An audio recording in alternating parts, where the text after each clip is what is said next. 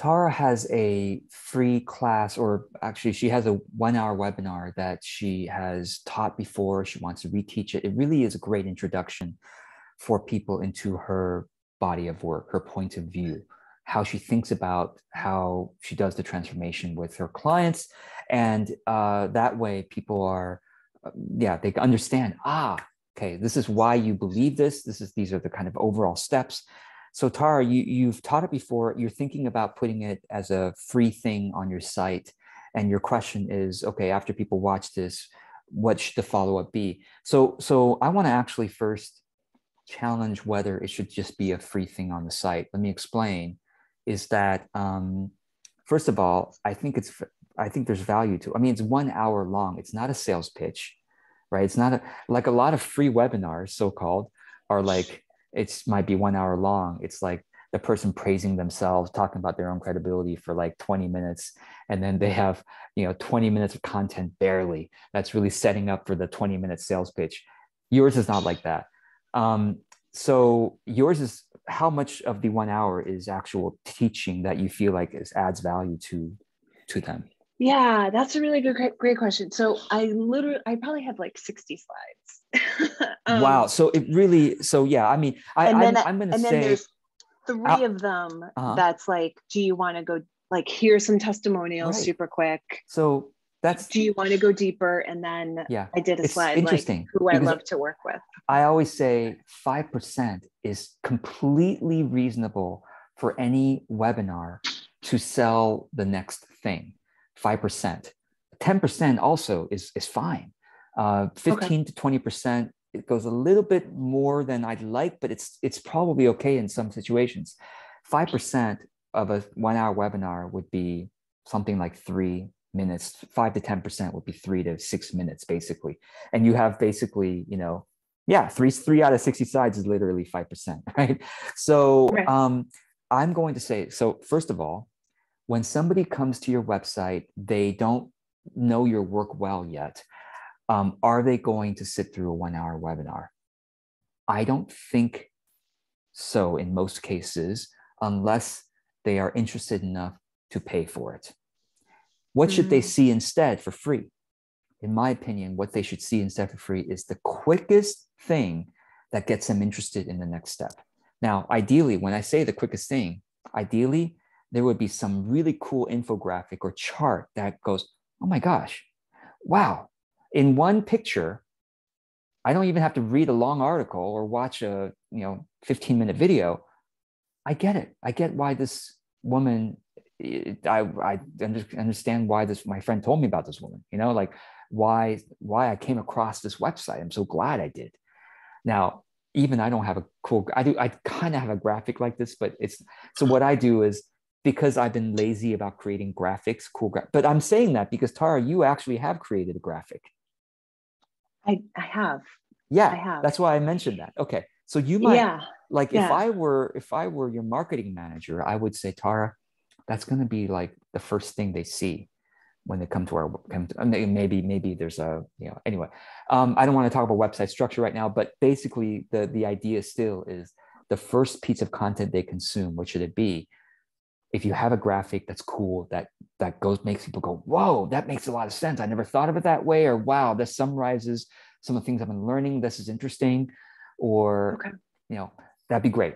Now, for people like me who have been lazy about creating graphics, the next best thing I can do is my best articles. So as you know, when you come to my website, I will go ahead and say, show you. When you come to my website, there's 1 minute video, which gives people a sense of my energy, which I think is a good idea. And then they just basically go, what am I interested in? I'm interested in marketing. Okay, great. Okay, top articles. Great. Okay, I'm going to click on this. I'm going to read this. First of all, this is already kind of a confronting idea. Really? I thought that should be so important. Oh, wow. I've seen this sort of good stuff. Here's a secret. Oh, wow. This is interesting. Now, to be honest with you, this article is a little long. It's not bad. It's not too long, actually, to be honest, right? It's not so bad. It's not like a 1,500, 2,000 word, 3,000 word article, like a lot of great blog posts are. So, okay.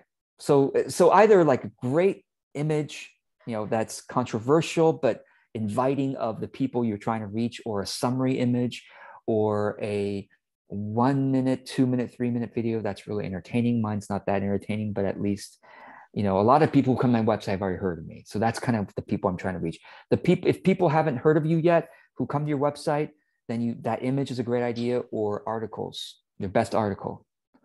And so what do you do with that webinar that you proudly put together? And I agree, you should be proud of it. Make it into, and thank you, Gregory, in the chat for saying, that's what I would do if I were you. Free to attend, paid replay webinar. So in other words, if I were you, I would probably teach the webinar live at least once every 3 months. If it's something you're like, you know what, this really is a good first step for a lot of people who have consumed some of my content. They've consumed or they've heard about me enough, whether through a friend, colleague, or consumed enough of my content where they'd be willing to spend an hour with me. Okay. You see what I mean? Yeah. So, but do I need to, can the replay still be evergreen? Of course. In some ways. So I think what you're saying is, but they pay for it. But they're paying for that. Okay. They're paying for it. Now, here's the difference though. Cool. It's not, they're not paying a lot. They're paying $20, $30, $40, $50, yeah, whatever, you feel like is a reasonable first step. Great. And, and here's the thing is that there's 2 other ways you can use it. One way is if you have conversations with somebody on social media, it's, you chatting in a Facebook group, you take it to a private message or whatever, or you're somebody super generous in a Facebook group, you could in a comment say, hey guys, I typically sell this on my website for $35, right, $45, whatever. But for those of us who are seeing this thread, right, message me and I would be happy to give you the replay free of charge. So you see what I mean? When it has a price attached to it, because it actually is not valuable. Everyone gets it. Yeah. Then you feel especially good when you can gift it in certain situations, whether it's a private message or an email with a prospective client. Say, hey, people usually pay for this. I'm going to gift it to you. It feels so generous. Okay. Or in a Facebook group thread or whatever, in that kind of situation. So that's one way you can use it. The other way you can use it is as a bonus for other people's audiences. Again, it's like, hey, I'm introducing Tara to my audience. Hey, people who are, my people, Tara usually charges for this. She's been really generous to gift it just to those of you who are here. And you could say, I'm going to gift it to people in your membership community. You go to somebody who has a membership community, they have 50 members are paying $50 a month, whatever. It's like, hey, this is Tara's bonus. It's available for the next 7 days for free. So I encourage you to watch it. See what I mean? Yeah. I like that. I like that a lot. And so would you just put it as a private link on YouTube and just share the private unlisted link? Is that how you unlisted? Okay. Yeah, not private, unlisted, because just to give you all a reminder, when you go to YouTube to upload something, youtube.com/upload, you select a file. I'm just going to pretend I'm selecting a file. Okay. And then you have the choice of making it, oops, where is it? Where is it? It might be in the... Oh, it might be in, I'm sorry, it's in the visibility step. Yeah, in the very last step. You have a choice of making it private. Don't do that because it's really hard to share it with people. You have to know their exact email address associated with a YouTube account for them to be able to see it. It's too much logistics. Unlisted means, hey, just the people with the link are able to see it. And then finally, public is anyone can find it on search engines and things. So unlisted is the way I do all that. Yeah. So. Okay. And so from there, if someone has purchased it or I have gifted it to somebody, then there would be just a follow-up message from... Yeah, okay, so now let's talk about what happens with delivering this and following up. So delivering this, I would set up an email sequence to deliver this. So if, I don't know which, let's say I use MailChimp, but those of you using something different can apply this. In MailChimp, you can either use tags or groups. I use groups, tags, doesn't matter. The same idea that can be done on MailChimp and other software. So you could say, whenever you could create an automation inside your email software, whenever people get placed into this group or get tagged in this way, please send them this one email or these 2 or 3 emails. If it's like more than one email, please send the second email 3 days after they've opened the first one, or 3 days after they've been sent the first one. You could do fancy automations like that. It's not that hard. So it's like, then you can think it through, like, okay, I want my first email to just be sending them what I promised them. Like, hey, thank you for your interest in this webinar. I really look forward to seeing you watch it. Here it is. And please fill out the feedback form at the end if you'd like the bonus, or actually it depends. You might have 2 sequences. One sequence is for people who bought it. If people paid for it, they should get all the bonuses just right up front. If people who are getting it as a gift or for some other reason, they should fill the feedback form to get additional bonuses, right? The feedback form, by the way, can have a question saying, what is your level of interest in working one-on-one with someone around these issues, right? So the feedback form can start to go into the sales process if you wish to. Anyway, so the automation, first email, deliver them thing, say, please fill the feedback form to get the bonus. And then the second email can be 3, 5, 7 days later to say, just wondering how it went.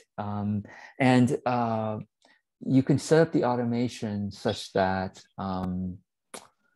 the automation, well, now we're getting kind of fancy into, I'm like thinking, gosh, if someone fills a feedback form, they shouldn't get the second email. You can do that if you use Zapier to stitch together the automation. Anyway, it doesn't matter. If you just want to make it real simple, they get email 1 on day 1, email 2 on day 5, and email 3 on day 10, whatever. The second and third emails can be things like, hey, did you try out the technique that I taught in the webinar? Or do you have any questions about it? How is it going, basically? And the third email is just final email to say thank you. Here's the link again. Well, something like that. Yeah. And so I'm assuming one of them can be inviting them into a call with me. Sure. The second or third email, the call can also be, you probably should also say that at the end of your webinar. Yeah. Yep. I have that. Right. And then the feedback form, you can have a question as to, are you ready to work with, are you interested in working with me? And in the Google form, you could do a yes or a no. And if they say yes, they get brought to one section of the form. They say no, they get the form submits, or they get brought to another section. So Google form can do an if-then kind of thing. And that way you can invite them again to work to one-on-one call with you. And finally, the second or third email, or both, you can make the mention of that. Okay, cool. Yeah, thanks. Thank you. You're welcome.